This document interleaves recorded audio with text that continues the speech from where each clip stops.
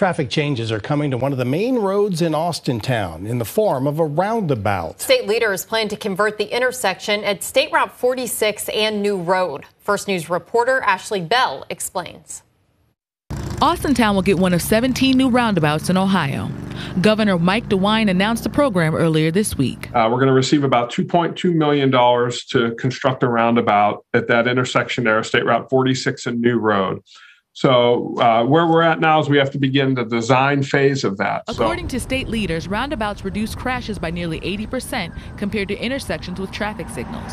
Currently, it is a four-way intersection with traffic lights. And what we found in this area over a 5-year study from 2016 to 2021 was there was about 45 crashes at that intersection.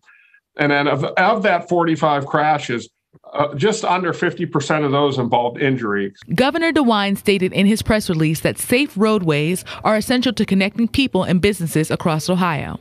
I spoke with the CEO of the Associated School Employees Credit Union. The credit union sits right at the intersection. The road has changed from a 2-lane road to the road it is today. It does have a considerable amount more traffic that goes through the area than when I first moved here. Michael Kirsch has worked at the credit union since 1985. I asked him how he felt about the road changes. Well, I don't know how to feel about it yet because I haven't seen a plan. I find it kind of surprising that they got that much money approved for a project that they don't have a plan for. The credit union is the only commercial business in the area, but the DOT plans to get input from everyone impacted. What we'll do is we'll have stakeholder meetings, so we'll get the township involved, the county involved, and then any local businesses or residents that live in that corridor, we'll kind of let them know, hey, this is how it's going, this is what we're designing, this is what it potentially could look like. While planning is underway, don't expect to drive the roundabout immediately.